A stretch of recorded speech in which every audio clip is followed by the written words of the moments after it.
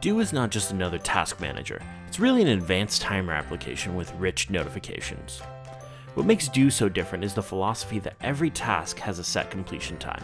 My brain doesn't always work that way, so this app acts as a timer for me when I need something done at a specific time. To create a task, hit the plus button and fill in the description. There are preset due dates built in that help set a quick due time for the task you are creating. These preset times can also be changed in the settings to match times that work better with how you work. If you want something more specific, you can hit the red bar and specify a date and time. Another handy way to add tasks to Do is to simply pull down. Then using natural language input, you can add a new task. I use this a lot for adding a quick task that doesn't need a lot of detail. Since Do is about getting a task done at a specific time, if for some reason you can't get a task accomplished on time, in the notification you can set a snooze time. Snoozing will make the alert come back at the set interval.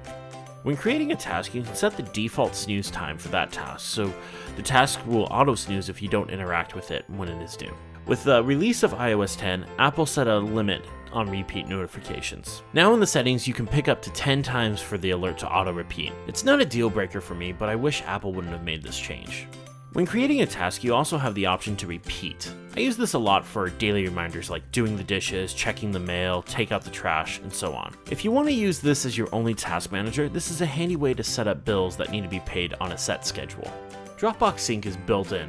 This way you can sync across multiple devices, whether you're using an iPad or the Mac app. It's also great for just using it as a backup, just in case something happens to your phone. Either way, it's smart to turn this on. Do will pull reminders from the iOS Reminders app if you're using that right now. A nice trick with that is if you turn this on, you can have Siri add tasks to the default Reminders app, and then Do will pull it over.